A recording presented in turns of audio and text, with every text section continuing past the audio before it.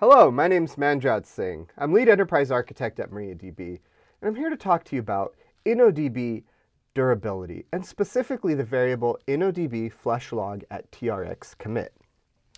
This variable controls the durability in ACID compliance. ACID compliance, as you may know, stands for atomicity, consistency, isolation, and durability. So specifically this durability versus performance. And there is a bit of a trade-off when you look at this variable. The possible values for this variable are 0, 1, and 2. So let's take a look at what these mean for us.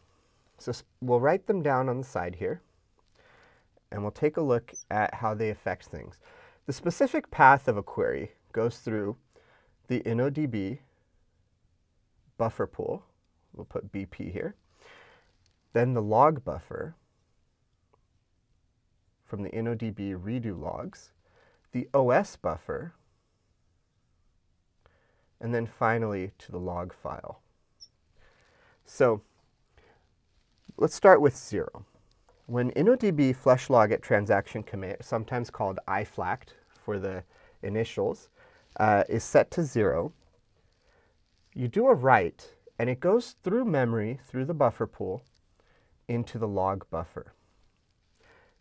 After that, that write is then flushed from the log buffer all the way to the log file on disk every 1 second, or when the OS flushes. If you set it to 1, which is maximum durability, your write goes to the log buffer. So again, this is your write and commit.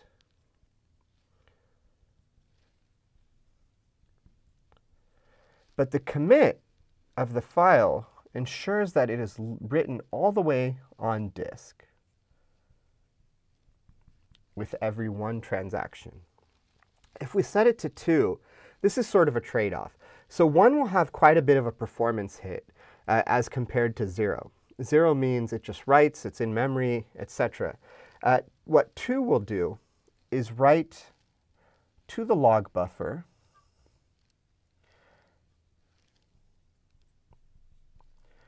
but that file will actually be committed all the way to the OS buffer.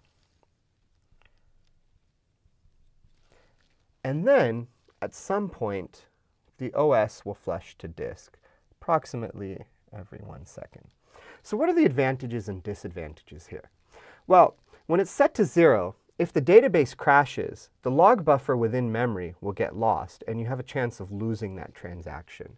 So that can be bad. So you've lost a bit of durability, but you've gained quite a bit of performance.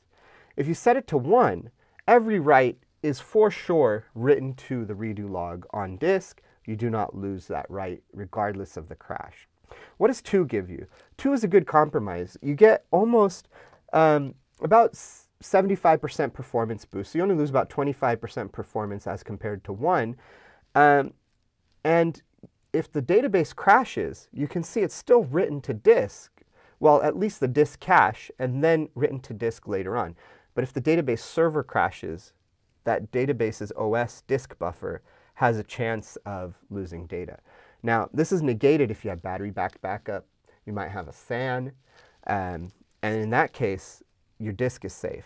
So 2 is a great compromise if you have that battery-backed RAID or SAN, or something of that nature, and the database crashes, or even the entire server crashes. So that's basically InnoDB flushlog at TRX commit and how it works. Thank you.